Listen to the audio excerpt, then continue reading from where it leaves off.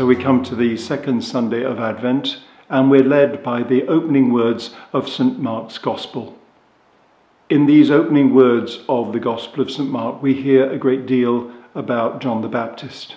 He says, "And so it was that John the Baptist appeared in the wilderness, proclaiming a baptism of repentance for the forgiveness of sins."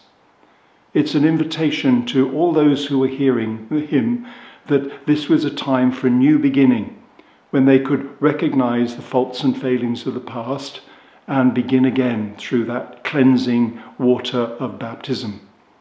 And it said that all the people of Judea and all the people of Jerusalem made their way to him, and as they were baptized in the Jordan, they confessed their sins. It's so important, I think, at various times in our lives to reflect on who we are and the mistakes that we make. And of course, we all make lots of mistakes. It's part of growing up. It's part of daily experience. And the important thing is that we recognize our mistakes and we learn from them. Imagine a little child just learning to walk. All that training to put one foot in front of another. And for the first few times, it's a miserable failure. They fall flat on their knees and on their face.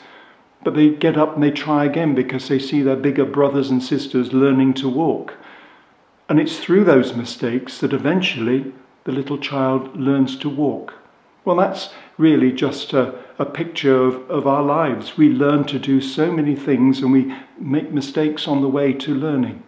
So as we begin this new year in the life of the church, in this season of Advent, let's you and I have the courage to think about what we are learning, looking at our mistakes and seeing how we may be the wiser for the mistakes that we've made.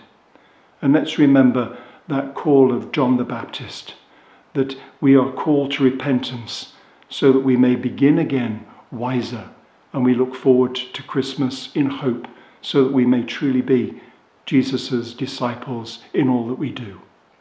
God bless you in this time of Advent, and may the Lord stay with us all on our journey.